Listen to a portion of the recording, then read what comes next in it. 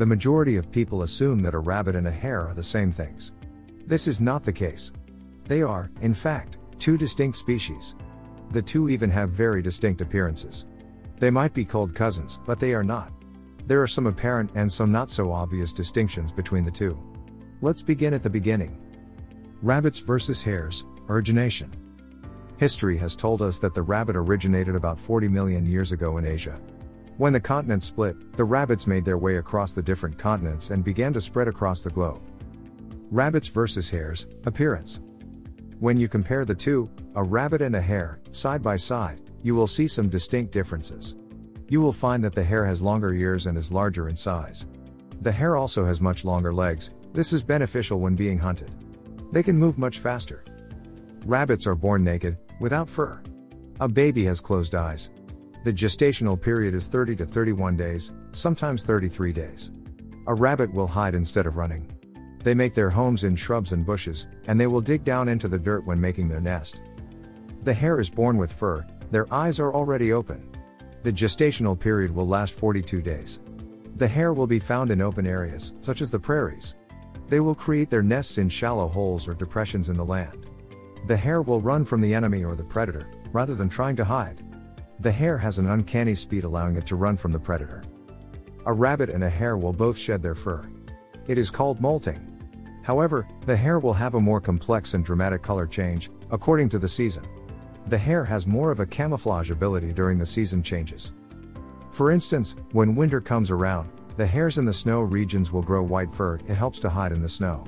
The spring, summer and fall the fur is generally shades of brown to help its hiding ability. Hares also have black markings on their fur. Not only does the hare have longer ears, but they also have a longer body and longer feet. The longer feet aid them when they are trying to outrun a predator. Rabbits versus hares, diets. The two also have differing diets. A hare will search for twigs, roots, and plant shoots to fulfill their diets. A rabbit will be seen eating vegetables with green leafy tops, such as carrots. They also love grasses. Rabbits versus hares, homes. The wild rabbit burrows down into the ground, in burrows. Some are up to 10 feet deep. Many of the cottontail rabbits will search out burrows that have been dug by other animals. The hare is not such a stickler when it comes to making their home. They will stay above ground and trample the grasses and vegetation down to make a nest of sorts. Rabbits versus hares, socializing. The rabbit is a highly social animal.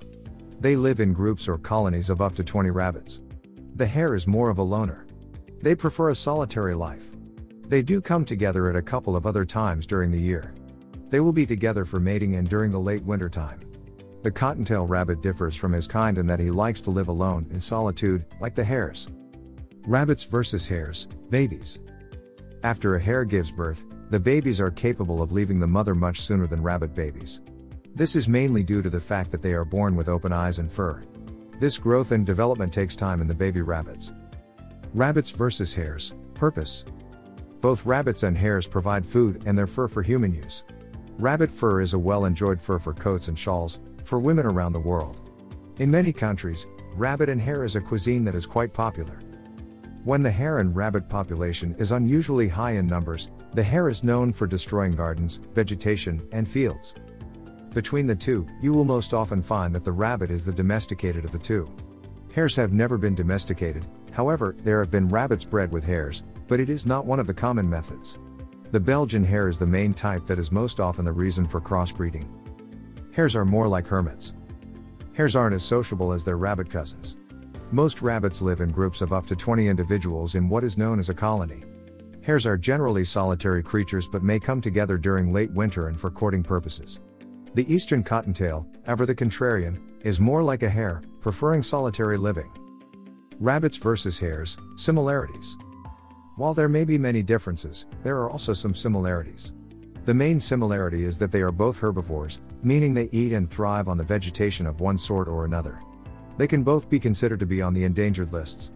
This is due to habitat loss, climate change, or a few other factors.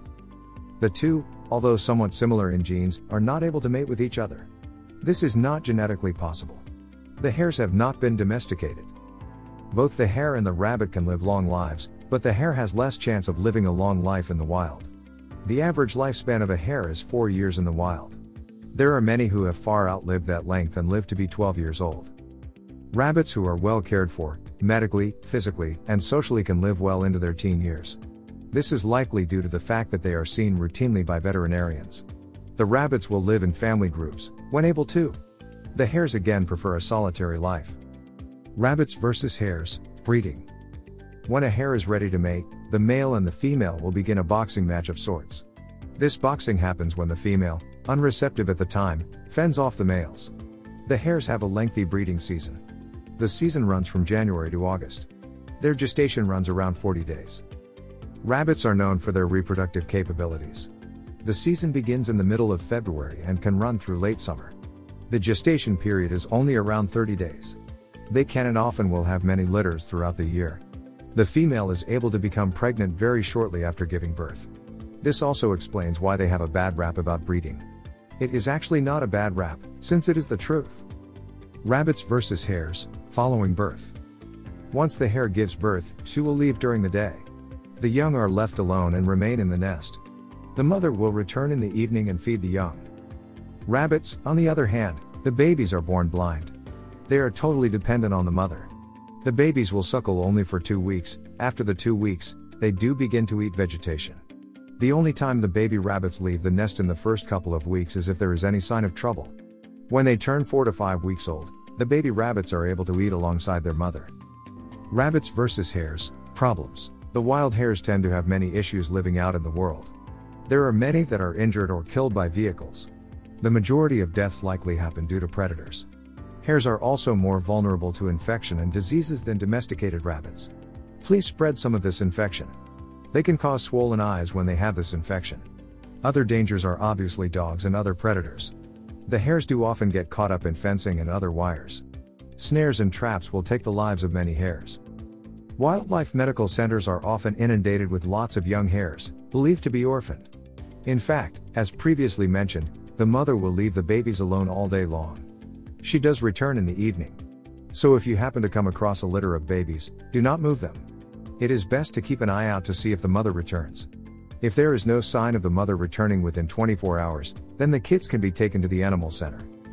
One way that people can witness the differences up close would be at a zoo or indoor wildlife center. If the rabbit and the hare are caged close to each other, obviously with solid walls between, it would be much easier to watch how the two act, live, and interact. When placed too close together, however, they would likely consider each other to be the enemy and would do what it takes to protect themselves and their young. Even if you were to capture a hare, you would be unable to domesticate it. They are not born genetically to be in captivity. They may be just as adorable as rabbits, but do not be mistaken. They are wild animals and will do what needs to be done to be out in the wild, out where they feel safe and can protect themselves. If you enjoyed this video, kindly press the like button. Also, don't forget to subscribe with notifications on, so that you don't miss out on videos like this. Thank you for watching.